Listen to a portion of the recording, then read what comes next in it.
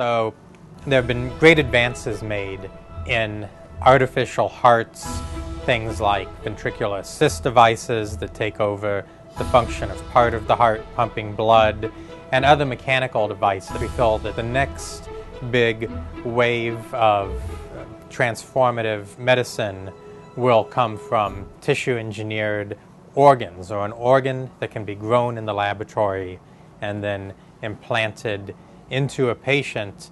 It becomes growing tissue.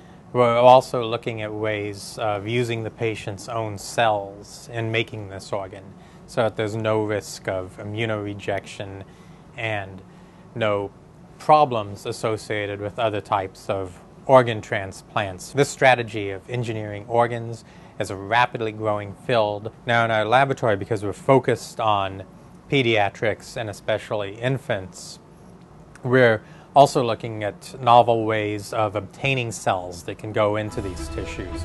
If they're used to grow up an organ or part of an organ, like contracting heart tissue, and are implanted, it's in the newborn infant. It's the infant's own cells.